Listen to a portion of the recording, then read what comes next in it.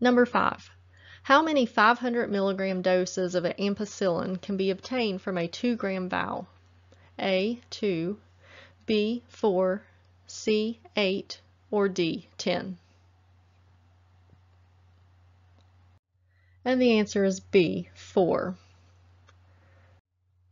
Okay, to solve this problem, we need to know our conversion equivalent with grams and milligrams. So 1 gram equals 1,000 milligrams. And the way I've worked this problem, there are other ways, but I've set up equivalent fractions, cross-multiplied, then divided. So there's 1,000 milligrams per gram, and I'll set that equal to X milligrams per 2 grams. And I will just multiply 1,000 times 2 is 2,000, then divided by 1 is 2,000, so X is 2,000 milligrams. So we have 500 milligram doses of the ampicillin that we're wanting. So we take the 2,000 milligrams and divide that by 500 milligrams, and that gives us 4 doses.